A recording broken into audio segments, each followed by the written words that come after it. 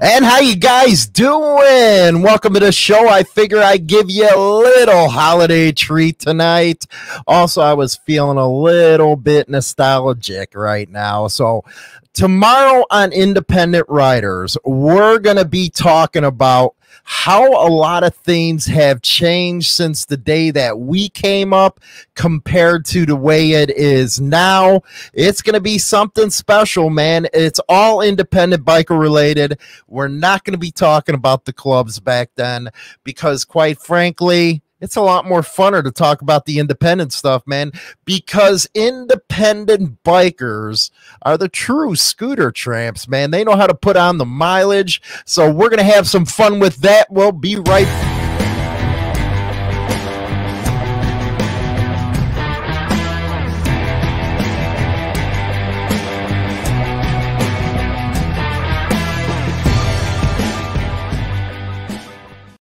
We are now simulcasting on Facebook, Twitter, as well as YouTube. That is the way the Independent Riders will be shown as well tomorrow. Insane Throttle wants to welcome back Shaggy. Yes, Pound Uncle Shaggy is back in the house again. Love that stuff. If you guys want MC Protocol stuff, you're going to want to go to him as, you know, as far as the 1% stuff. And then you have Black Dragon. Those are really the only two that I recommend you guys go and get your advice. So let's jump back in the time machine. I had to actually do this earlier. I was listening to Shaggy's video today. And again, he put one out. He actually figured out how to do a live video session. That is awesome. Congrats, man. He went back to school to learn how to do it. No, I'm just kidding. He did do a live. One thing that caught my attention was his argument that this is the place where you reach people now. I have to agree. I do have to agree and get out of, you know, the 90s thinking, if you will. A lot of things were different back then. I consider more fun than it is today. A lot of people nowadays are like tight ass and stuff like that. They don't understand how to have some fun in life. Boy, did we know how to have fun back then.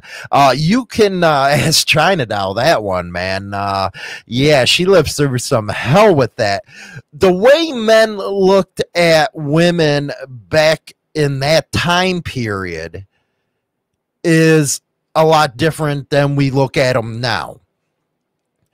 You got to remember the 90s biker was brought up by the Vietnam Air biker. We're talking, those were some hardcore boys right there. Hardcore boys. A lot of what they taught us was you had to be a man. And how you be a man was you had to make sure that you asserted your dominance, if you will. It wasn't until I'd have to say, I don't know, mid-2000s that you finally started to see women riding motorcycles more. Actually, I got to confess, I do. It wasn't for the last couple years that I finally got over the fact that a woman would ride a motorcycle. Because before then, we would look at them a whole different way. Now, you guys that are my age and older understand what I'm talking about. They were of the male testosterone type, if you will. The women that used to ride back in the 90s, because it was unheard of. Being a biker was a man's world. It still is to some extent today, but not as much as it was. Those days, yeah, not as much as it was. You never seen a woman hardly riding a motorcycle. They were always in the back. Your place basically as a woman in the 90s was get in the corner, shut up. We don't want to hear from you. All you do is cause problems. Other than that, it's good if you get on your knees. Just saying, that's the way we looked. I guess the male species has evolved since then. Now it's more of a partnership. And I'm not saying, you know, the regular squares, you know, the regular civilian life wasn't like that. I'm talking just specifically the biker life. That's how we thought. That was the time when it was not cool to be a biker. Oh, hell no. It was not cool whatsoever back then to be a biker. You were looked upon as trash. The cops hated you more so then than they do, you know, now, because one thing I never understood, and I had to wrap my head around this to get a grasp, is you always had that straight line. And you've heard of me talk about this on my stuff. You had a straight line. You never crossed the line over to supporting the blue badge. Because quite frankly, what they used to do back then was pull you over. You didn't have to have a patch, by the way. They would pull you over and throw your ass in the dirt. And next thing you know, they're running this, they're running that. They're getting all freaking handsy on you. Then 1994 came. And that is the year that we call the rub invasion. Before then, you want to talk about the price of Harleys, it was a lot cheaper. Everybody could afford a Harley. Then 94 came in, and then what happened was Harley, it's kind of like what they're doing today.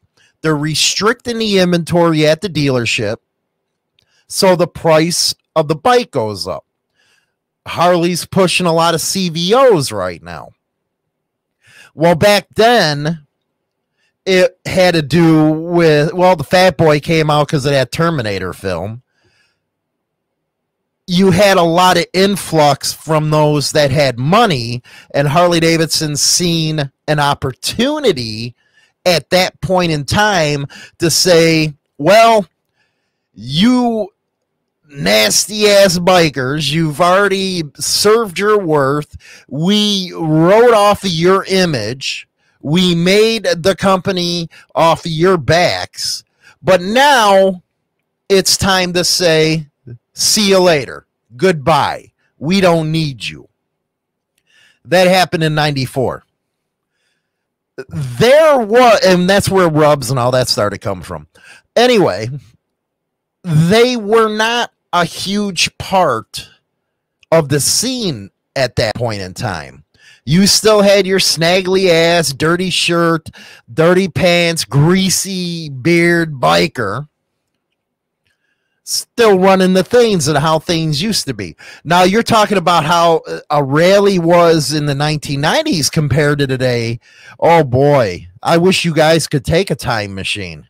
I really do. I wish you could take a time machine back then and seeing how rallies really were. I can guarantee you that there were no painted titties at them rallies. There was actually a lot more that was happening at them rallies. It was freewheeling. If you ever seen the old Iron Horse Outlaw Biker mags or rags, whatever you want to call them, you would see the debauchery that was going on at them rallies. And that's why I was kind of surprised when they canceled Easy Riders in Chillicothe, because it was a lot more worse decades ago than it is today. But that's because of a tight-ass sheriff who wants to be a prick and show the size of his pecker. That's why it was canceled. Because, again, it was a lot worse. There used to be some partying. The major rallies weren't as big because we would all stay local. We'd stay in the woods, party all weekend. And that's kind of why Insane Throttle started the Rumble in the Woods for the Insane Throttle members. So you can have your harken back to that time where it was cheap. You weren't spending, 2 weeks worth of pay on a rally to sponsors who really didn't care about you. That's kind of why we did it, was just for that reason alone. And the next Rumble in the Woods, I'm thinking, is in September. Brain fart there. Our first rally that we're going to be doing is the A-Bait of Iowa Freedom Rally. That's June 30th through the 2nd. I encourage all you guys to come out there and see a party. It's on private land. It's 21 and up. All kinds of biker gangs, or not gangs, games happening. My fault. Boy, am I going to get a freaking emails of hate on that one. Anyway, Algonia. It's supposed to be a real good rally. We're going to have a creators roundtable there. We're going to have independent riders going to be there. Everybody, I think, is going to be there. Shaggy, as of now, is going to be there. We're going to have Black Dragon up there. It's going to be a whole, good experience. So make sure you get up there. So let's get back to the way everybody thought back then. Actually, it would be a foreign idea to people now of how everything was thought of. Because what happened was there's a flip from the dirty, grungy biker to the fashion, conscious, to, the PC type of mind thinking that there is today. And that flip, I would have to say, was around 2007, 2008. We all know happened at that time. Then boom, everything got thrown out of whack. At the same time, women started entering in and changing the dynamic, the way everybody thought of how things were supposed to be done. And you got now. And you wonder where all the fun is gone. You really do. You wonder where all the fun is gone. And one of the things that Ed just put in the comment section, the biggest difference is technology. Technology showed the world hidden lifestyles, which brought it to the attention of normie and made them pay attention to help fix the life of those. Very well said right there. Like I said, I listened to Shaggy's thing today where he talked about this is where you reach the new up-and-coming biker, if you will. And he's right, because if you look at society as a whole right now, kids don't leave their bedrooms. Kids don't get off an Xbox. And kids sure to hell don't know how to communicate. They don't know how to communicate in person. So by that thinking, yes, this is the perfect platform to get a hold of them. Which does present a problem. Us older guys, one thing we believed in was your word. Your word translated to the amount of honor you had, and so on. See, that was my downfall now, was trusting the word of somebody, and that whole debacle with, what's her name, happened with National Geographic. It's not taken that serious nowadays. Because most of the time you're talking over Facebook Messenger, you're talking over text, so you don't see that person in front of you. And what they're going to think is, well, wait a second, who cares? We were talking on Messenger, we were talking on text. I don't have to do what I said I'm going to do. That wasn't the way back then. Oh, hell no. When you gave your word, you did it. You stuck to it. There was no way around doing what you were supposed to do. It ain't like that. And I love, and somewhat I have to agree, because you have a lot of people that say, hey, man, you got to come into the 21st century. Okay, cool. It is what it is. But at the same time, don't you think you should have a basic foundation as a man?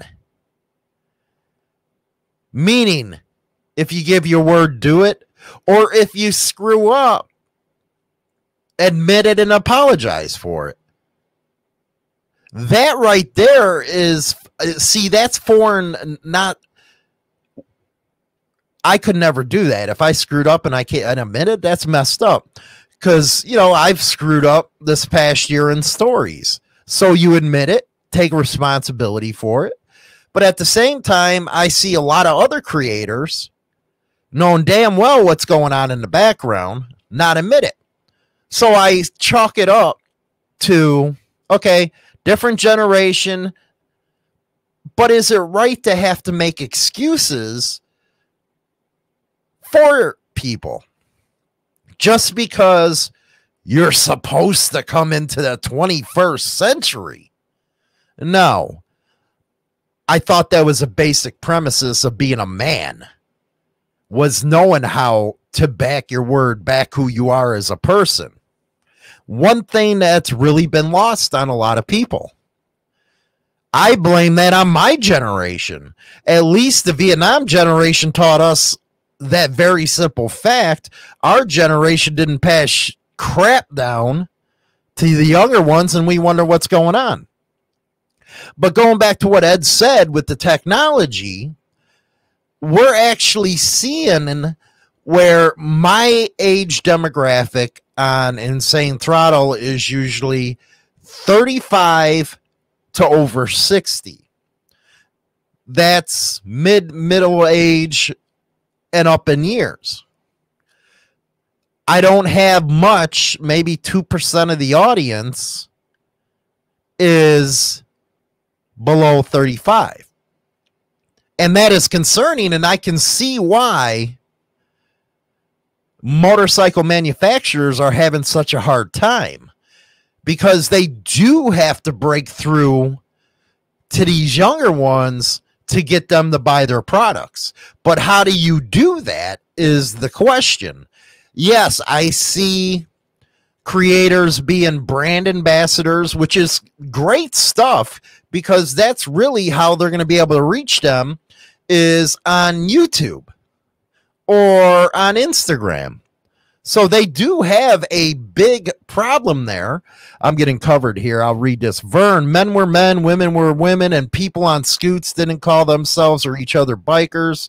This was all created by the citizens, the label. Then motorcycles became and ruined the scene. Huh. Interesting. Everything's interesting.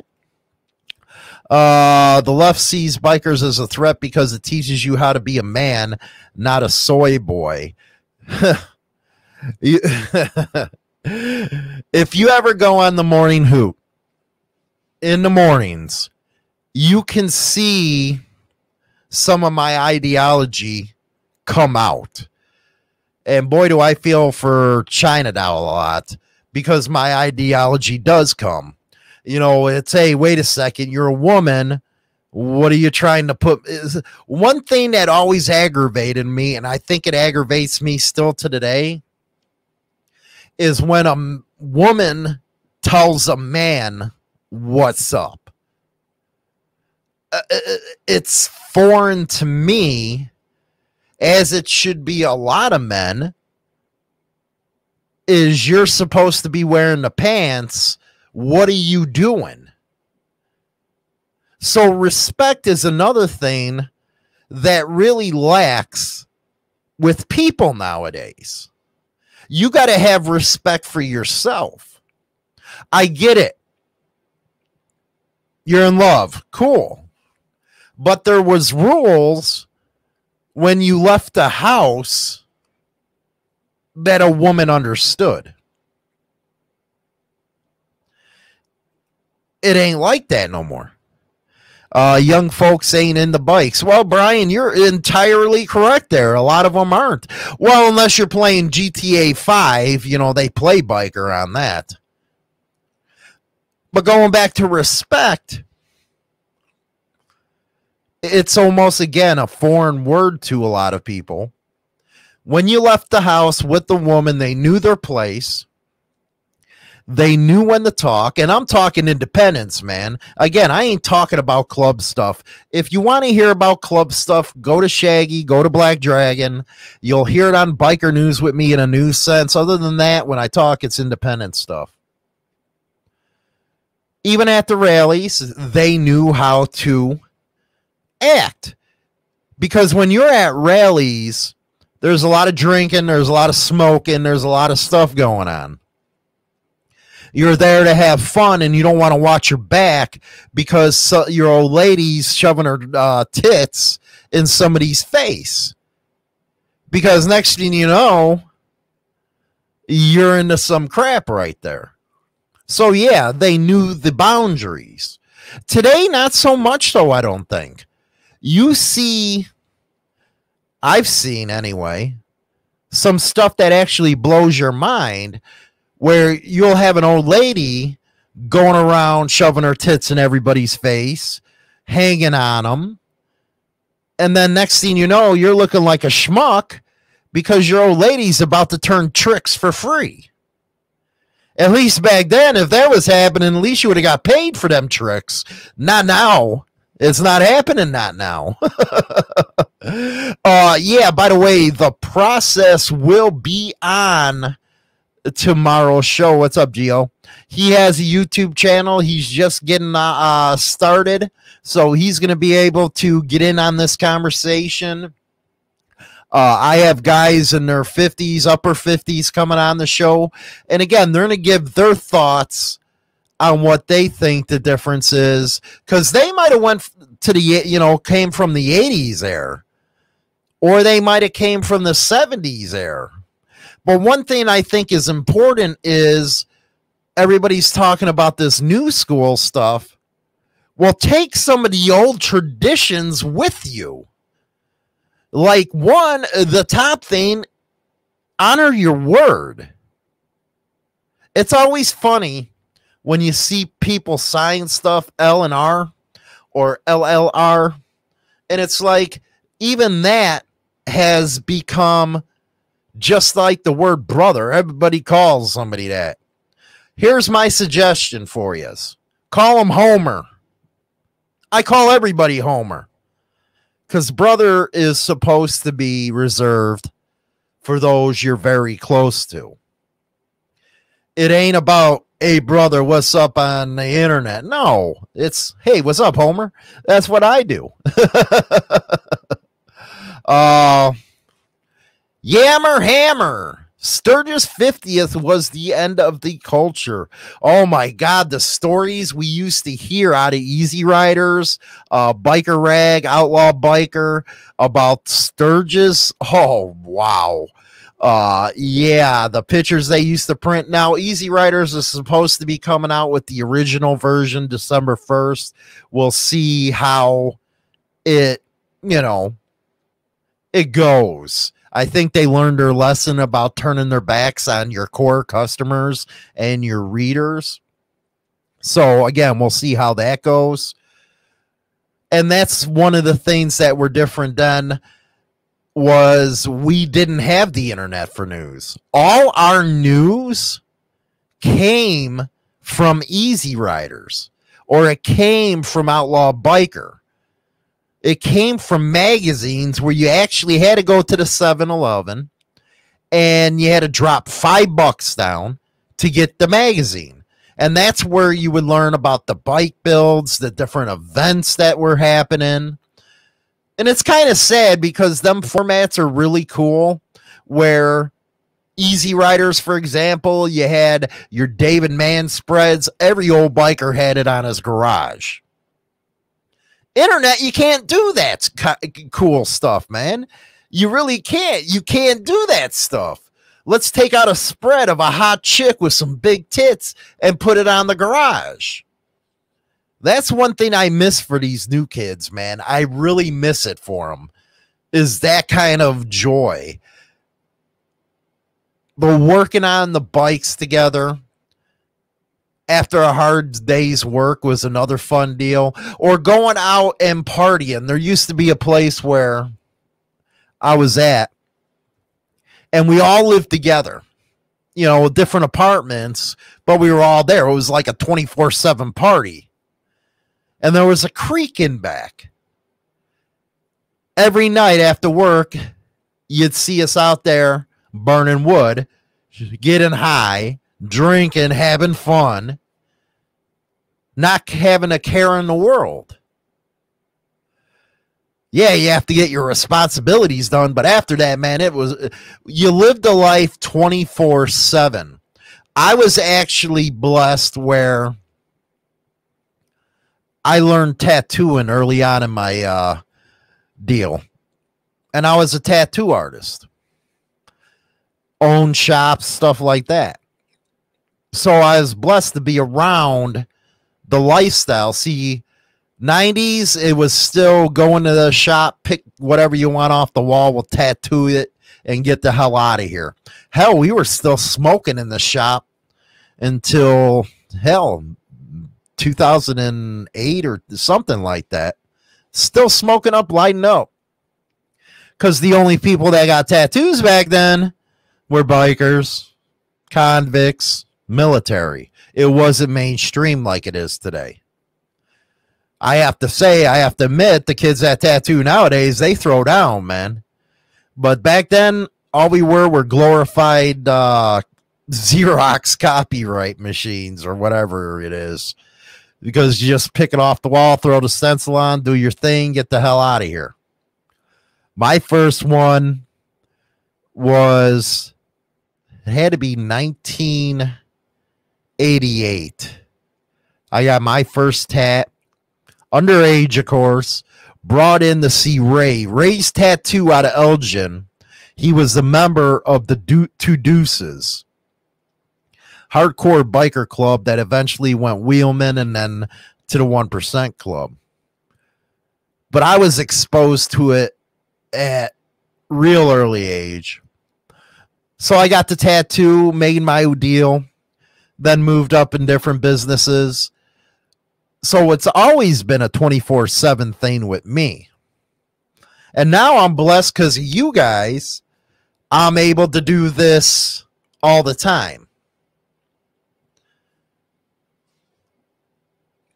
I think that if you brought back and taught kids that are coming up about honor, about loyalty, about respect, you could have everything that we had, but better. Hell, you guys got cell phones. When our ass broke down, we got on our walking boots and walked 10 miles to a damn payphone. That was one thing I don't miss. Breaking down and hitting the payphone 10, 15 miles away because you were going to probably send your old lady because I wouldn't freaking leave my bike. And you had to be there. It was a whole day event if you couldn't fix it yourself. Hell, I feel sorry for those that break down now with these 2021s with all this damn electronics. Outlaw Preacher, I missed the bike game, slow races, hill climbing. The events revolved around bikes. I was a teenager, but it hooked me. You're gonna see some biker games over at Algonia at the Freedom Fest party in Iowa. You'll see that stuff. I am kind of disappointed the hill climbs ain't around like they used to be. Those were always cool. You made a big weekend out of those events, and it wasn't about all the money. It was throw your rack, and a lot of people probably guarantee anybody under 30 don't know what rack means. you threw your rack, you slept next to your bike, you got up, you partied, you got drunk again the next day. And in the meantime, you're hoping for a lot of loving from the honeys. If you were lucky and you weren't ugly, you probably got 2 or 3 that weekend. And if you were real lucky, you got them at the same time. Just saying.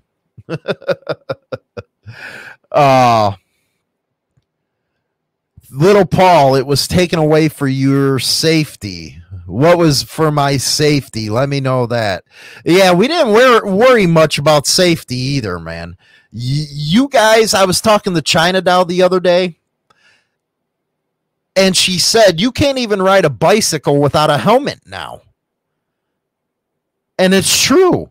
You see these 40-year-olds running around with these goofy-looking shorts, wearing these goofy-looking helmets on a bicycle. That wasn't us, man. We survived the 1980s, man. We used to put plywood, have one of our friends hold it, and jump on our bicycles. During the Freedom Rally just south, where is this? Of there, the Humboldt Harley drags. Rock on, man. I have to go see that. I know Iowa's some good riding. I've been up to, what is it, Duluth or Des Moines, something like that. I don't remember squares being 50 cents. I remember when packs were $1.10. Back then, let's see here. Back then, working on a bike meant getting greasy. Tweaking a shovel head for more power or speed meant taking something apart. You adjusted valves, timing, gap. Now you download the upgrades. Oh, my God. You know what? Here's something you do. And Shaggy brought this up. It is the oldest trick in the book. Take some points and show them to somebody that is like 20, 21 years old. Just take the points and ask them what it is. I guarantee you they're not going to know what them are. Hell, if you handed them a carburetor, they probably wouldn't know what it is, and they sure to hell probably wouldn't know how to build one or rebuild a carburetor. Hell, it was just recently, 2 years ago, I finally got over the carburetor crap, got the fuel injection on the Boulevard, and when I went and got the Dyna, I said, hell yeah, give me that fuel injection. I don't know what I'm missing here. I don't know what the hell was wrong with me. And then I went and got a helmet with one of them intercoms with a radio. I was like, damn, man, these guys have it going on. The problem is I still, because I used to be like, yeah, I'm not going to ride with a stereo. What the hell are you riding with the stereo for? Yeah, listening to music's pretty cool. I learned my lesson there. I still don't understand why you guys on baggers are spending $5,000-$6,000 on these stereo systems for the rest of the world to hear. I get it. It's a craze among, people now. But come on, $5,000 on a pair of freaking speakers and an amp? Something's wrong with you guys. I could imagine putting you guys on an old, say, shovelhead or an ironhead, a chopper, a hardtail, and you guys wouldn't know what to do, man. You wouldn't know what to do. Now turn around like the old fellas did and ride them damn bikes 1,000 miles in a day. You want to talk about iron, bud? Try that on a hardtail. Let's see here. Jim Grady at Angry Boomer. Yeah, number one reason I could never ride on an electric bike. I love the grease, smell of gas, exhaust, and the noise of all the springs and leather. Hell yeah, man. Well, you forgot to add in there to smell a taco, if you know what I mean. Pink taco. As long as it don't smell too much like tuna, that's where you have to do that finger test and stuff, you're good. Other than that, stay away from it, man. It's probably got some letters that never leave you. Seriously, it'll never leave you. And women knew how to treat a man. I think I'll end with that.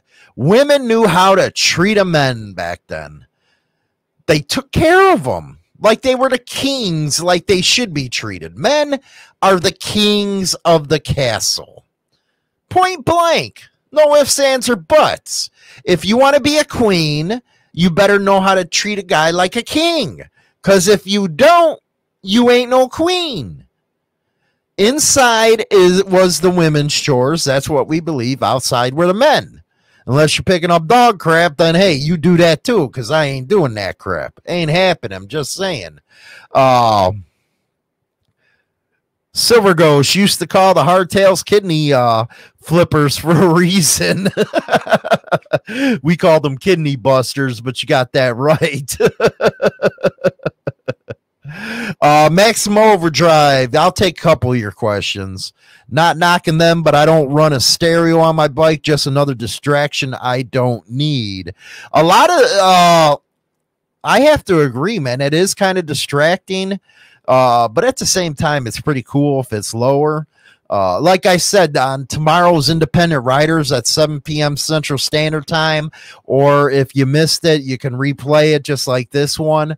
We'll have J-Man on. We'll have Dark Soul on, Bedlam, Graystar, and we're going to go more in depth, with this subject, what their thoughts are, because they're from different parts of the country. Hey, we might have looked at something from a Midwest standpoint, but what about the East Coast? What about the West Coast? What about the South? What about the Southwest?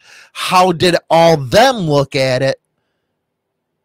And I think that's what a good roundtable is going to be about. Not Black Dragons, ours, is get into different perspectives. Say like, well, wait a second. Did you guys think the same way we thought about women here in the Midwest back then?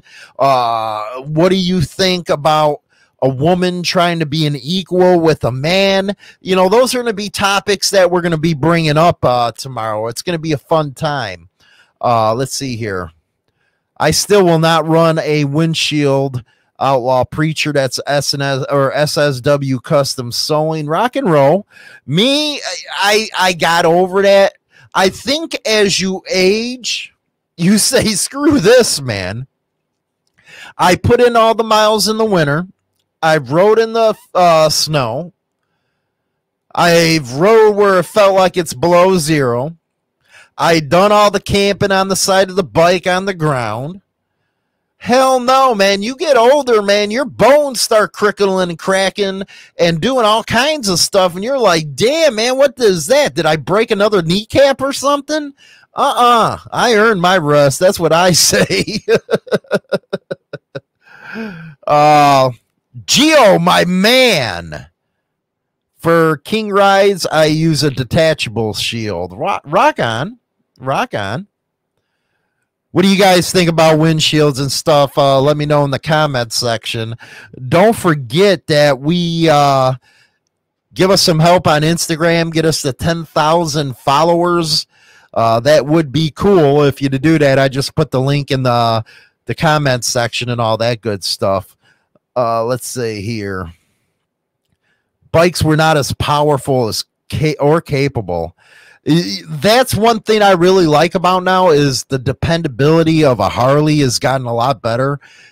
They don't piss and leave their marks hardly anymore if you take care of them anyway, like the old shovels and the old irons did. Personally, I believe the Evo is the best engine that Harley made. You guys might disagree, might go panhead, knuckle, the nostalgic stuff. I think it was the Evo.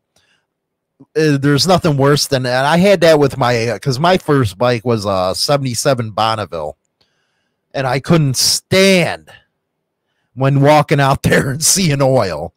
Now you hardly don't see that except for the old stuff. And I think, hold on a second. Real business today. My 42-year-old Ironhead was never had a windshield. Riding her the last 20 years, man. Kick ass, man. Kick ass. That's awesome stuff. Awesome stuff. Anyway, guys, again, watch us tomorrow. You'll get more insight. How you doing, Cliff? You'll get more insight and all that stuff from the older guys than me on what they think about the difference between the generations are. A lot of good, cool conversation. That you guys enjoy the rest of your night, man. Happy that you guys came aboard. I know it was a last-minute deal. It's better than sitting around doing nothing, right? Anyway, guys, I'll talk to you later. Have a good one. Rock on. Add the Insane Throttle TV app on Roku now. Get content not seen on our other platforms. No censorship, no PC. Only biker fun and entertainment. It's hardcore. Again, go over to Roku TV and add the Insane Throttle TV app now. Bye, guys.